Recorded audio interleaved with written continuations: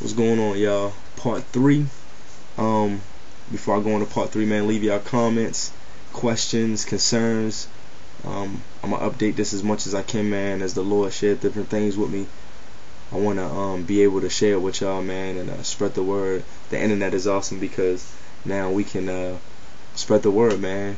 World Wide Web, www World Wide Web. We can spread the word over the internet, So I'm gonna have this on YouTube and MySpace. So check it out, man. Alright, back to what we was talking about, where we left off. Christ came to the world because there was room for forgiveness. He didn't have to. He didn't deserve to be punished like he was punished. He took on our iniquities. He took on our punishment that we were supposed to take on our behalf. So we see that there is room for forgiveness from the question. There's a difference, from being saved and being those who fake in front like they're Christians. There's a big difference. We have eternal life, as I said on part 2. We have eternal life, and the Bible says that eternal life is that we may know the only true God and Jesus Christ whom he have sent. See, those who have eternal life, those who are saved, those who have salvation, will know God, and will know who Jesus Christ is. Those who fake in front don't know. But there's still room for forgiveness for those who don't know and those who fake. I'm telling you, it's not nothing that we should fake about. It's something that we should give joy about. We shouldn't be ashamed. I bump my Christian music. I listen to Christian hip hop, as y'all can tell on my MySpace page if y'all go to it. I bump my Christian hip hop, and I play it at work, and I ain't ashamed of it, man. The only thing I can say, and I can be truthful about it, even when I used to listen to secular hip hop, I used to feel kind of weird because I don't want to offend nobody, man. Whether I'm listening to Christian music or back in the day when I listened to secular music, I never wanted to offend anybody. But guess what, y'all? The gospel is offensive to those who don't believe. God is offensive to those who don't want to receive him. People get mad and they say, "Oh, are you telling me how to live my life?" Nah, I ain't telling you how to live your life. I don't want to tell nobody how to live their life. But it's the word of God, man. God is telling you in his word how to live your life. So I urge everybody, man, to seek God, not through the lenses of grandmother's eyes, not through the lenses of your mother's eyes, not through the lenses of my eyes, but when you have time, open up your word and read it so you can see the true and living God through the lenses of his eyes and his holy scripture. The false one, the one that acts like he's a Christian, man, or she, they try to fit in, man. But the thing I'm telling you, if you're saved, you're in, man. You don't have to act. You don't have to pretend. You don't have to front like you're not when you are. So let's thank God for his goodness and his mercy to us, because he could have wiped us off the face of the earth. He didn't have to send Christ. Christ didn't have to come. He didn't have to, but he did on our behalf. We now have a legal stand before God. Remember when I said that Adam's sin was imputed unto us in part 1? When Adam committed that one sin, the bite of the fruit, that sin right there was imputed to everyone, whoever was to live and breathe a breath. But now with Christ, his righteousness is imputed unto us. So for those who receive Christ, for those who come to the Lord, his righteousness is imputed unto us. And now we can stand boldly before God with our heads hung high, not hung low, with our heads up high and our hands up high, praising him and thanking him for coming and saving our souls. Y'all, I'm telling you, because of Christ's death, we have a legal stand before God. Christ is pleading on our behalf daily. When we commit a sin, that sin isn't even looked upon, y'all, because we're covered with the blood of Jesus. We're covered with that righteousness. I wish I could have like a lens to see the blood just dripping off of me, because it's a wonderful feeling when you're saved. You don't have to worry about where I'm gonna go when I die. You don't have to guess, and you don't have to pretend, and you don't have to act like you know. But you know that when you die, you're going to be with the Father. You're going to be with the Father. You're going to be with the Son, and you're going to be with the Holy Spirit.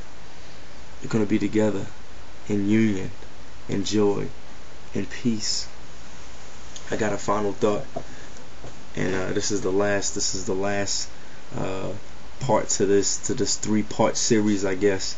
And the question is, there room for forgiveness? I want to share y'all a personal story. Before I was saved, I used to date a girl, and she used to always want me to go to church.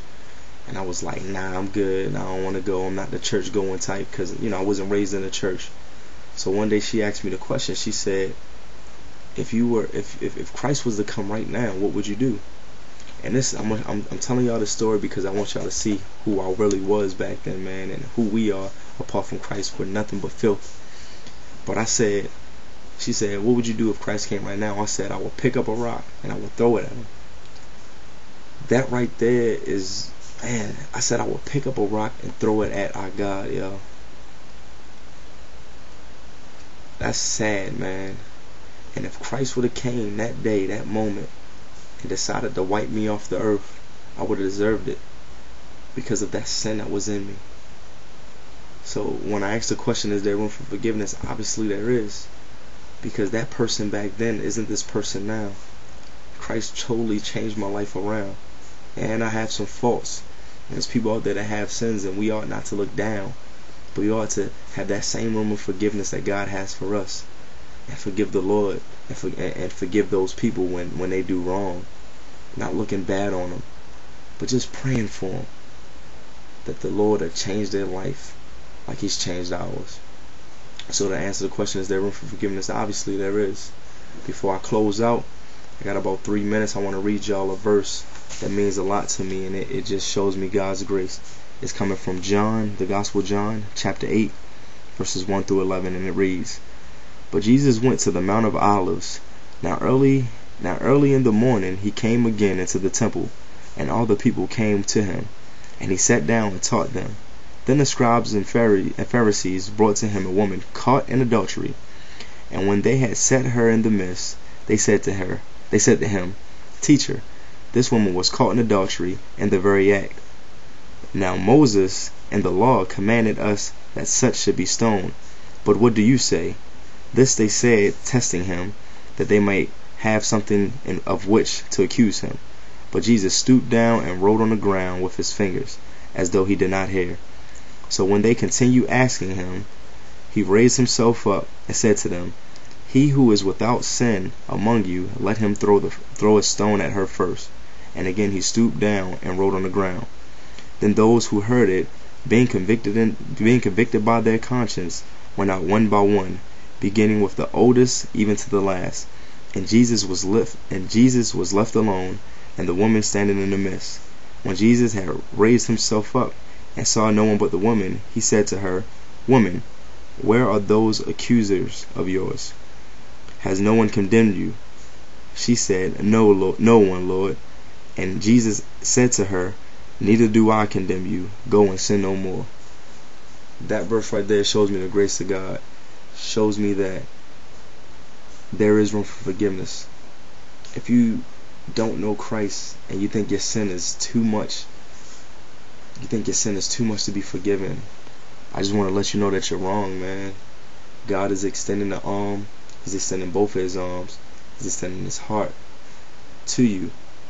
He's extending it to the point where you have people like me and like others who God have changed to reach out to the world, man, to give you the invitation of Christ. Just bow your heads and pray with me 1 second, and I'll be out on y'all, guys. I love y'all. Heavenly Father, I just want to thank you for the time that you allow me to come and bring your word. I pray that you allow this to continue as long as you allow it to, Lord. I thank you, and I pray in your holy name, Jesus. Amen. Amen. Leave y'all comments. Let me know what y'all think. If y'all want more, if not, like I said, I'm going to do it anyway. I love y'all, man. Y'all stay blessed. Is there room for forgiveness? Yes. And I just pray that the love of God reign in each and every one of y'all, so that y'all can show forgiveness to those who may have done y'all wrong, just as Christ showed y'all forgiveness. Y'all take care, man. Y'all be blessed. Peace. Love y'all. Holla.